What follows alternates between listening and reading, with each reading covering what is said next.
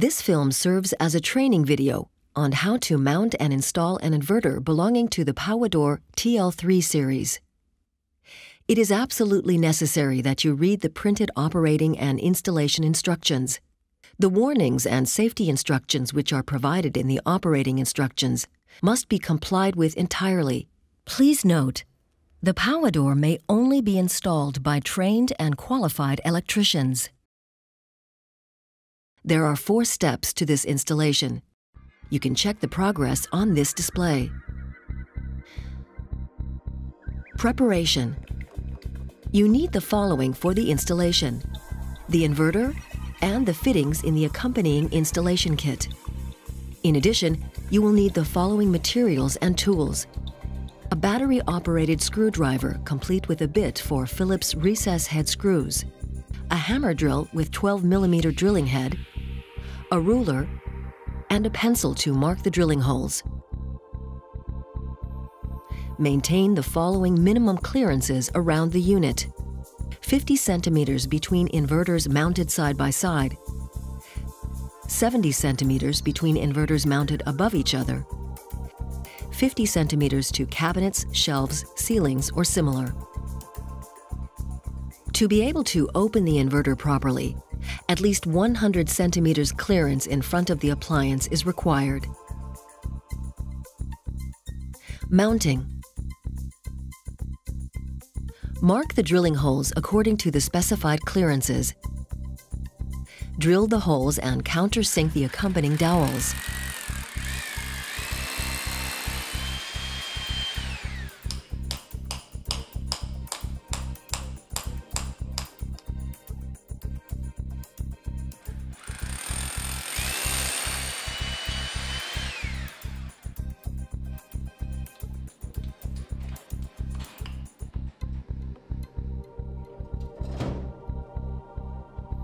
Put the inverter into position and tighten the screws.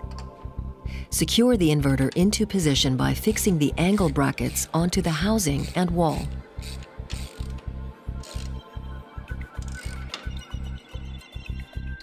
Electrical connection.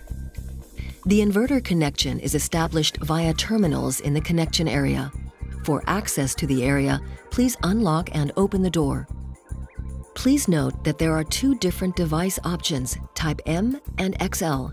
The difference lies in the position of the DC connectors. In the following example, you will see the XL version along with a terminal box including line fuses and a surge voltage protector. Please make sure to only use 5 core cables with sufficiently large cross-sections. This prevents excessive line impedance between the mains distribution board and the inverter. If the voltage at the grid terminals exceeds the line voltage limit, the inverter will be switched off due to grid overvoltage. First of all, the AC lead is connected. Unlock the cable fittings and insert the cables through the terminal box into the connection area.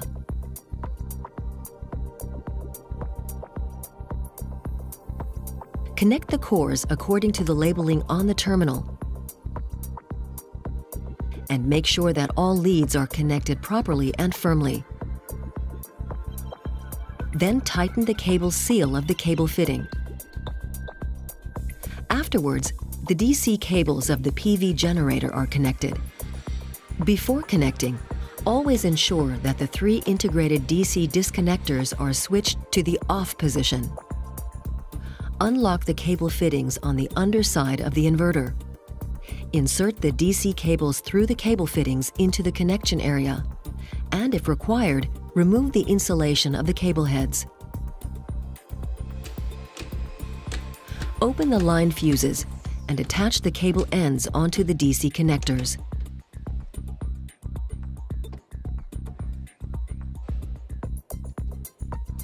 Check that the cables are connected properly and firmly. Secure the cable fittings which are not in use with protective caps. Please take into consideration that the inverter's 3 MPP trackers can be wired asymmetrically. Please refer to the extensive information on this in the manual. The inverter features several communication interfaces. You can find them on the connection board in the inverter's connection area. Please follow the instructions in the manual and the information on the necessary software settings.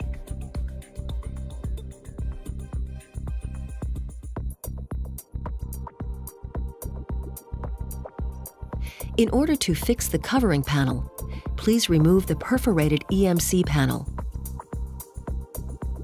Afterwards, clip the covers onto the side and top housing and fix them with the accompanying threaded screws.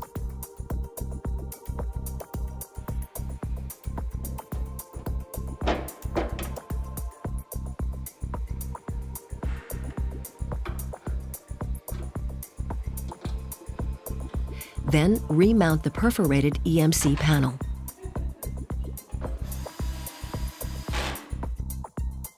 Rotate the attachment spigots into the blue covers and insert them on the bottom side of the inverter.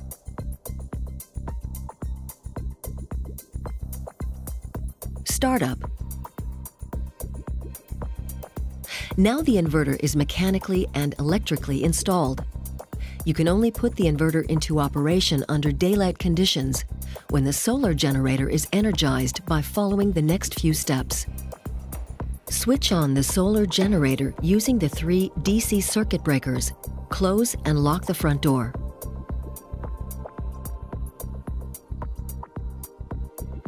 Now turn on the mains voltage again. 3 LEDs on the left side of the display indicate the current status of the inverter. The upper LED flashes when the inverter is operating. The middle LED flashes as soon as the inverter is feeding in. The lower LED only flashes in the event of an operational malfunction. The inverter is operated via 6 buttons on the right side of the display.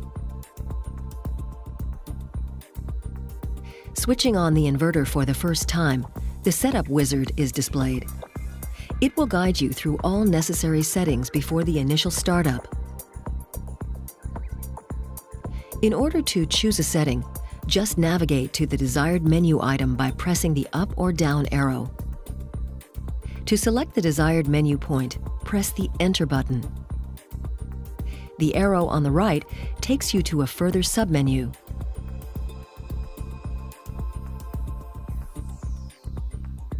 Press the Escape button to go back. Please confirm your settings with the Enter button. Congratulations! You have completed the initial configuration and your inverter can now be put into operation. You will find extra explanatory material in the inverter's comprehensive operational instruction guide.